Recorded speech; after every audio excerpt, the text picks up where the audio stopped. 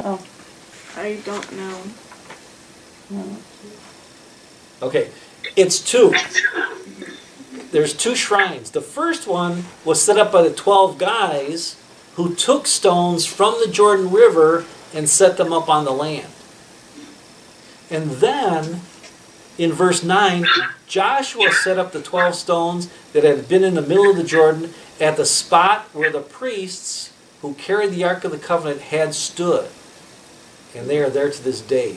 So Joshua gathered another 12 stones and put them right where the priests stood with the Ark of the Covenant. Joshua's shrine is the one that's there to this day, supposedly, because it's in the middle of the Jordan. So people would have to find the exact spot in the middle of the Jordan to see where the rocks were. It's underwater. Could be underwater, could be full of silt, who knows? So I had to read this a couple times, and then none of the commentaries had anything about this. What you're saying is that Joshua gathered 12 stones where the ark was. See, I missed that. Yeah, it's really difficult the way it's worded, and the reason why we have problems is it's a problem in interpretation in the translation, because NIV has it worded the way I read, and then I went to the New Living Testament, and the New Living Testament has it worded as Joshua also set up another pile of 12 stones. So in some English versions of the Bible, it's really clear that Joshua set up another pile. There's two instances of bad translating in the chapters we're talking about. That's one of them, and I think that's pretty. Pastor, I thought in my Bible I read that he instructed them to carry these stones to the campsite that they stayed overnight. He did, and then came there and arranged them. Yeah, and see that's one. That's the way the that, to me would be one. Right. One and not two. Yeah, yeah. So what version of the Bible do you have, Wilbur? Revised Standard, I think. Okay. Yeah, that's not a good translation either, because one of the commentaries I have has NIV and New Revised Standard side by side, and they're both the same. New Living Testament is usually pretty clear in its wording. It's a little bit clearer than the other versions. So whenever I have questions, I sometimes go to that. What I do a lot, though, is go to Bible Gateway, where you can list all the English translations, in a row. And that's a good practice. Whenever we have questions, biblical questions, go to Bible Gateway and check all the English translations. Or the internet has free Greek and Hebrew interlinear Bibles. So go to that, too. That's interesting. Yeah. Another strange thought, Pastor. Yeah. The four priests probably holding the ark. You wonder how long they would stand in the Jordan while millions of people passed over, whether they got tired and accidentally lost their balance, touched the ark. Water and electricity. Yeah. Water and electricity, they'd get fried. Oh. They could probably have, I would think they have shifts, Gary, because considering how many people had to go through, and we know that there were 4 at a time, but we do know that there were a lot of Levites, so maybe they took shifts.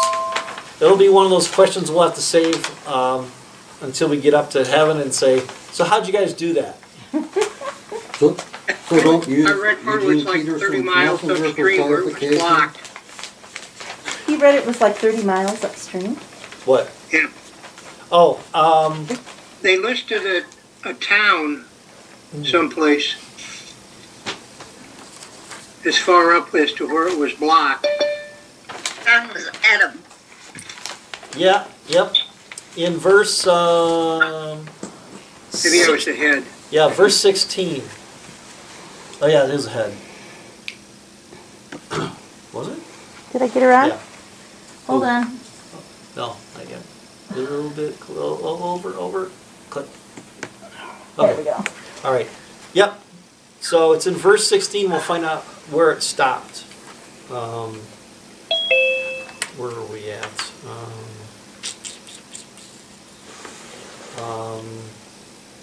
Rich had an interesting proposal, and I forgot what it was. Oh, I just said, when we were talking about Bible versions, I Oh, said, you mean we aren't supposed to use Eugene Peterson's Messenger for clarification? Yeah. Which goes in vernacular paragraphs, and he takes a lot of liberty. A lot of liberties. Rich mentioned the Eugene Peterson's The Message Bible. Now that is that's Eugene Peterson's interpretation, and it has Eugene Peterson's slant on it. Sometimes I'll use it in a sermon, just for to add extra details. But yeah, probably no. He was a great author, a great theologian. Yeah, I like it occasionally. I don't use it much, but like for a new slant on the 23rd Psalms or something. Yeah, I mean, yeah. It's like all of a sudden it's a little different and another perspective. Sometimes it's good to go to that, or the Amplified Bible, just to get another viewpoint, another idea. Okay, so nothing happens between verses 9 and actually, well, Are we in are 4? we in 4 already? Yeah. Yes, we are. Yeah, holy moly. Let's see here. Okay, Joshua set up 12 stones. Okay, so we know we have 2 shrines. One of them's in the middle. Then verses 10, 11 talk about the priests, the 2.5 tribes that crossed over ready for battle in front of the Israelites. 40,000 men, so not a lot of guys. Okay. Then the Lord said to Joshua, command the priests carrying the ark to come up out of the Jordan. Okay.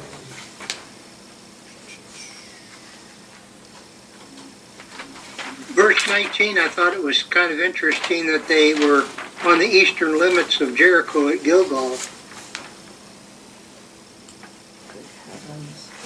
So Jericho could have probably seen it all. Yeah. And that's bad news for Jericho.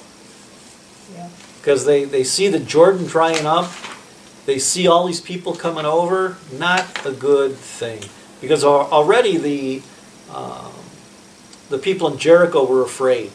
Because they heard about Israelites, what had happened, how they were freed from Egypt, how they started wiping out people already. So they're not too confident the way it is. Chapter 5. Now when all the Amorite kings west of the Jordan and all the Canaanite kings along the coast, now here you go, Gary, heard how the Lord had dried up the Jordan before the Israelites until they had crossed over, their hearts melted in fear and they no longer had the courage to face the Israelites. So Gary hit it right on the head. They were close enough to see what God did for the Israelites, and they're not too excited about fighting them. Here's the other bad translation. Circumcision and Passover at Gilgal. Verse 2. At that time the Lord said to Joshua, make flint knives and circumcise the Israelites again. Oh, again? Again. Yeah. Wait, why? There's nothing left then. They grew it back, sorry. You read that and it's like, Oh. you can only do that once. Sloppy first job. Sloppy first job. So, But all those people had died off. The first round, a group had already died off in the desert. So now this was a new batch. right. Yeah. Exactly. Very good. So this is a misinterpretation of the Hebrew, because the Hebrew word means resume. So what happened is, while they're in the desert, no circumcisions were done. And like Jeanette said, the first generation that was freed from Egypt that was circumcised, they all died off, except of course for Caleb and Joshua. And Moses, but Moses dies off before the promised land. So everybody that was born in the desert, who's now coming to the promised land, they had to be circumcised. Whoa, what? Talk about a line. Yeah. So technically, all the Israelites were really not Jesus's people until they crossed over the Jordan and were circumcised. So crossing over and starting over again was a pretty important thing. Right, exactly. Yes. So they were so disobedient in the desert that they didn't even follow the covenant that God set up with Abraham, that they should be circumcised. Gary, could you hold up your flint spearhead again? Oh, gosh. Okay, folks. This is an Indian relic. Yeah, But so it's probably like a stone, reasonably sharp. It might even cut some paper. yeah, and we're talking about something a little bit more delicate. So Would they allow a reasonable amount of slips before they fired someone? Would you? There would have to be a huge number of knives made to get yes, millions yes, of men done. and the Levites would have been busy. But when you hear flint knife, that's what Gary has in his hand. That's probably pretty similar to what they had. They didn't have metal, right? No, no. So they had these flint knives. So yeah, awful. Why do you think that God did not let him use? Because the Israelites probably had some bronze or brass knives, swords. Yeah, I don't know. It's pretty specific. God tells them make flint knives. Maybe. My footnotes say that metal knives were available. How did they know? Well, It's Bronze Age, they isn't it? could go to historical records, but The other- if the Bible tells us flint The knives, traditional way. I'm sure there was a reason Maybe, I don't know. that it had to be a flint knife. Oh, and But you know, how about the traditional way, maybe? I don't know. It could have been. Could have been. and that area is called the Yeah. Hill of Foreskins. Oh, yuck! What was it called? The The hill of, And they aren't there till this it was day. it was called Gilbeth Haraloth means hill of foreskins. Okay, we're turning the page. And verse 4, now this is why he did so. All those who came out of Egypt, all the men of military age, died in the wilderness on their way after leaving Egypt. All the people that came out had been circumcised, but all the people born in the wilderness during the journey from Egypt had not. So that part of the Bible explains exactly why they had to resume circumcisions again. Because all the Jewish people that were circumcised died off. Circumcisions were not done during the 40 years in the desert. Time to resume the covenant. Yeah. And it's a lot more painful when you're old enough to remember it. Yes, yes. And what I found out was that, well, in verse 7 is even clearer. It says they were still uncircumcised because they had not been circumcised on the way. So that paragraph really clears up that the Israelites were not circumcised again. There's no two circumcisions.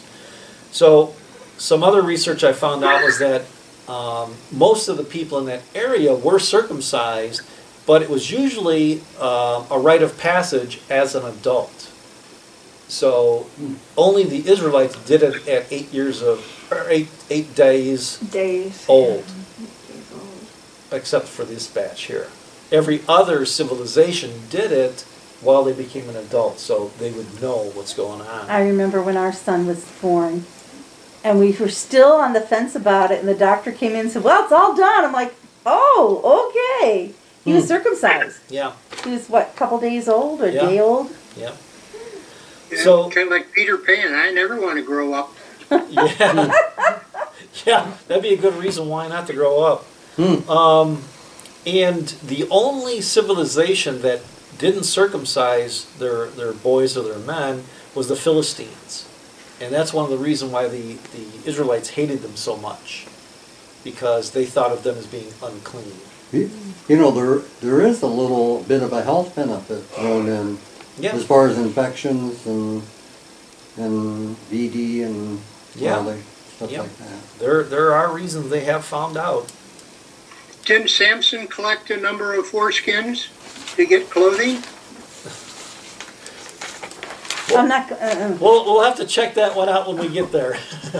I don't know. I hope not. I hope not. Yeah, but he wasn't very well dressed. Yeah. Okay. We're going down the rabbit hole. Yeah, we're down the rabbit hole. Verse 12. So they had Passover, and they were finally eating the produce of the land. Because remember, for 40 years, all they had was manna and quail. Now they ate what came from the land, unleavened bread and roasted grain. And that's the day the manna stopped. So God provided them with manna up until that day, that Passover, the first Passover in the Promised Land. That'd be like locusts when the 2 million people eating off the land around Yeah. Jericho. There Yeah. wouldn't be anything left. There was something in one of the commentaries I read about that too. I can't remember what it was. But something to that effect, Gary, where they just took everything they could. All those people. Okay. That'd be like going to Chrissy's home ec class and getting cake that the boys made. Now, let's not get out of control. Would that be edible?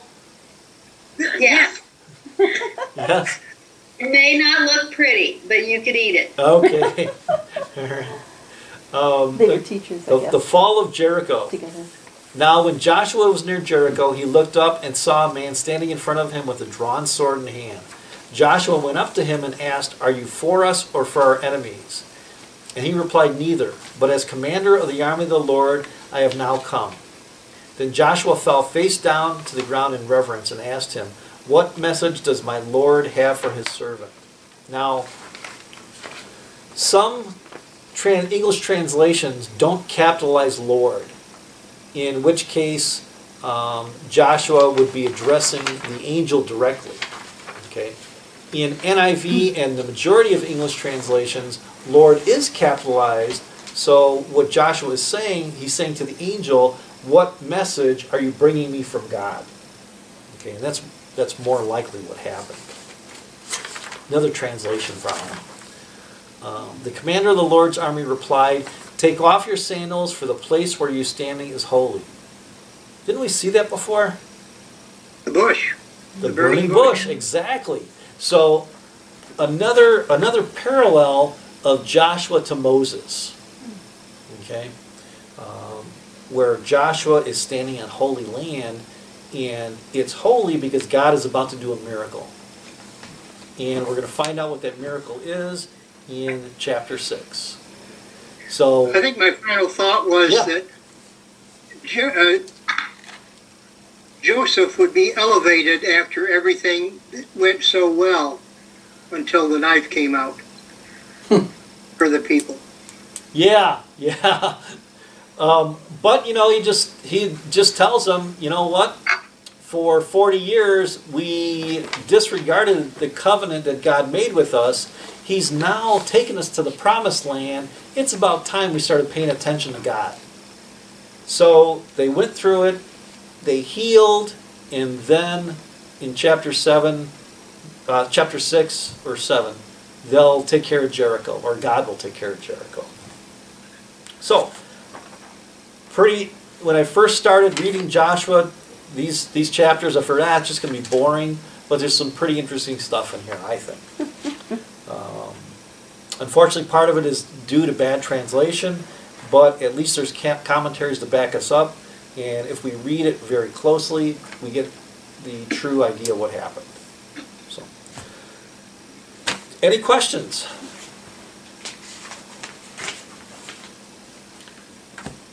We'll get through three chapters. Thanks for being there. Ah, you betcha. Thanks for coming, guys. Thank you. Good to see you, Peggy. Good to see you from Florida, Chris. Thank you. You've got this nice orange glow to you, so it must be warm down there.